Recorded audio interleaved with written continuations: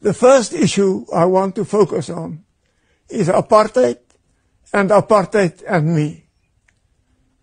I'm still often accused by critics that I in some way or another continue to justify apartheid or separate development, as we later prefer to call it.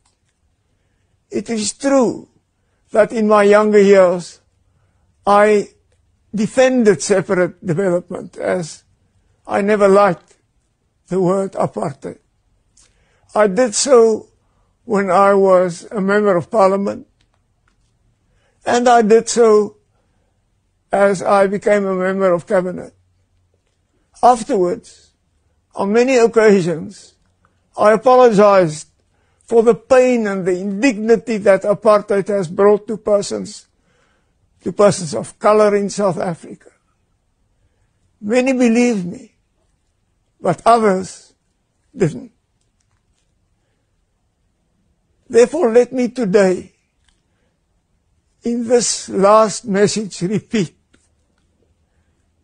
I, without qualification, apologize for the pain and the hurt and the indignity and the damage that apartheid has done to black, brown, and Indians in South Africa. I do so not only in my capacity as the former leader of the National Party, but also as an individual.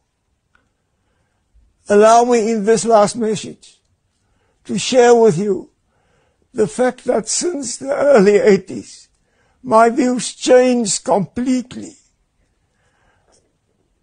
It was as if I had a conversion,